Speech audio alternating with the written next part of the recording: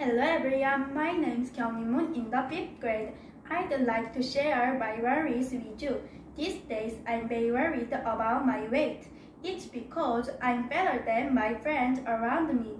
I am worried that my friends will tease me about it. I want to be like this, but I am not. So I decide I will do things from now on. First, I will go on a diet by exercising every evening. In addition, I will avoid fatty food like chicken or hamburgers.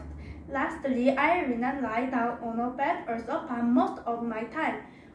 Another worry is my grades. It's because no matter how hard I try, my grades won't improve.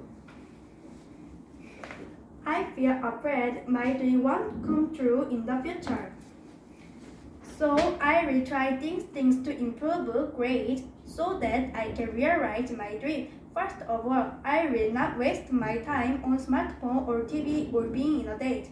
Second, I will concentrate whenever I study, and I will not give up study steadily even when I don't want to do it. I hope I can get rid of this worry soon. Thank you for listening. See you next time. Bye bye.